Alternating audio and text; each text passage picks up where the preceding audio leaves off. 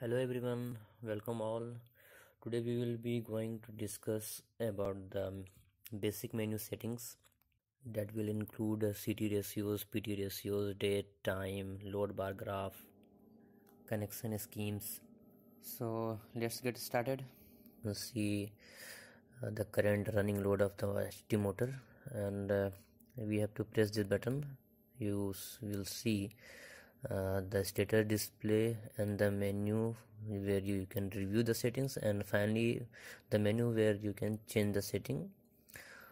First we are going to let's check our CT ratio. You can see here that the nameplate shows CT ratio is 75:1, and now we are going to press the up button and the select button simultaneously. For this is a shortcut to see the CT ratio what has been fed on the MFM meter. And by pressing the enter button again, you see the basic settings: phase rotation, software version, serial number, and diagnostics. This is diagnostics, and again this is alarm, and here there is no alarm, and this is counters. And here you can see the phase angles. This is current phase angles, and this is voltage phase angles.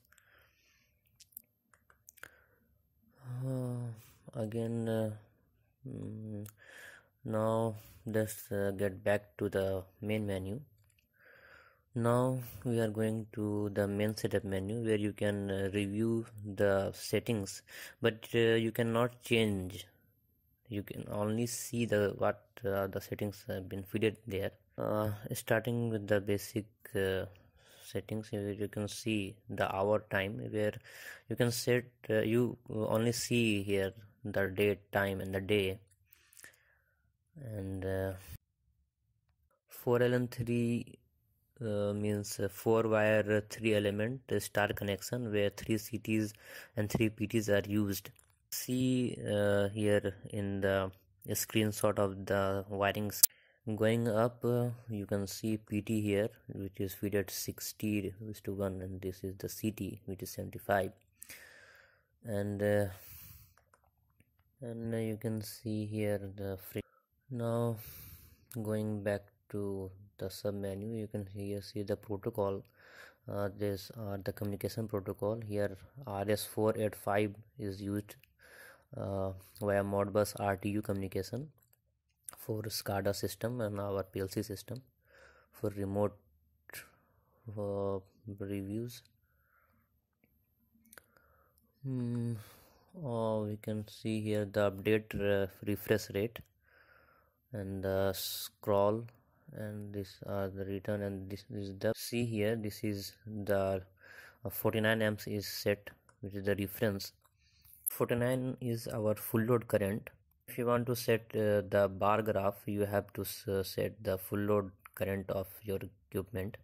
You can see, press select button twice and you will enter into the menu setting where you can actually change the settings you see. Going to the basic setting, you can see the configuration, wiring configuration, and I am going to manipulate it.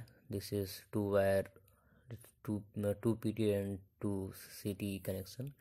Again back to our normal, and now this is the PT ratio section where you can change the every setting. So basically you don't need to do that.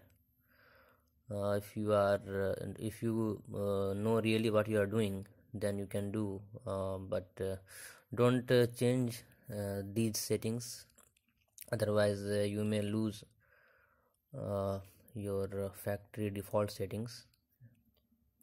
Guys, this is not a detailed description. This is just a very brief description of how to see the settings that were fed, and how to change the settings if you need to change the CT and PT ratios and the dates.